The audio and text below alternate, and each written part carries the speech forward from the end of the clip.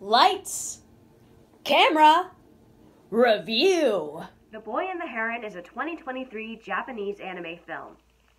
After the sudden death of his mother, Mahito goes to live with his father and his new stepmother. As he explores his new home, he wanders into a fantasy world where he's given a mission. I have always been a fan of Hayao Miyazaki films. He has complex stories with relatable messages. His latest film has unnerving scenes and carries similar tropes to other Miyazaki films. The Boy and the Heron strays a cohesive story, becoming a strange, fantasy-like fever dream. At the heart of the film is the classic Miyazaki trope.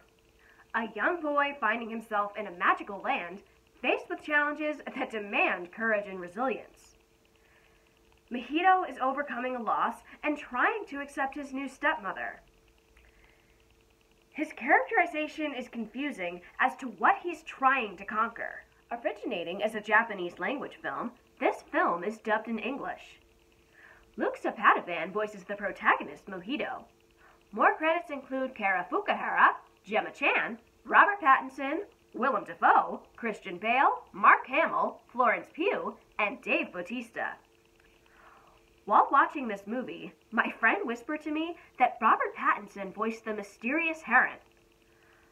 I had to wait until the end credits to see if that was true. You would hardly believe that this is the same actor from the Twilight series who voices this character. He needs to do more voice work. Like most, if not all, Miyazaki films, The Boy and the Heron travels into a fantasy world. This film was weird, deriving of a man in a heron costume, which I never quite got, and talking human-sized parakeets. Miyazaki has worked on this film since 2016.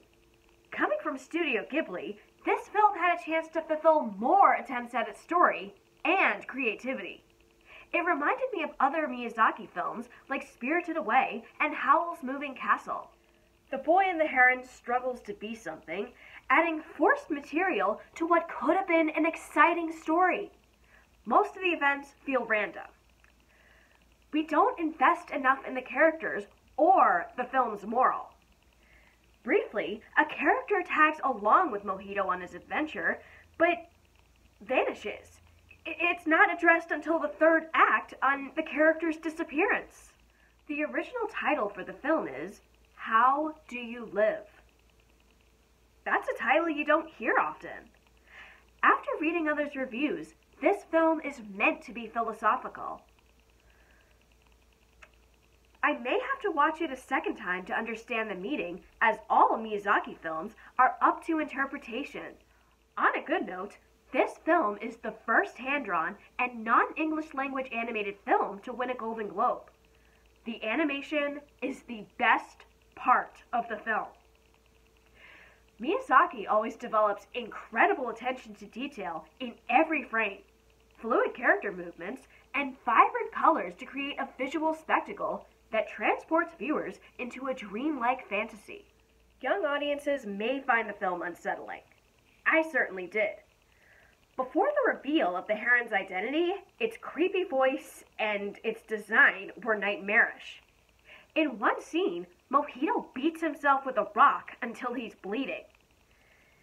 There's a lot of blood, and the weird talking parrots are a weird addition. One other disturbing scene involves frogs covering Mahito. The Boy and the Heron is a complex film. Like myself, it's important to talk about the story to understand its themes. For anyone who's a Studio Ghibli fan, take a look at The Boy and the Heron. There's more wrapped in its layers. What are your opinions on The Boy and the Heron? Do you have a different interpretation? The Oscars is a chance to talk about these films. Another film that has been up for discussion is Killers of the Flower Moon. Catch my next Oscar Week review. Like, comment, subscribe to my channel or to my Patreon. My name is Marielle, and this has been another one of my movie reviews.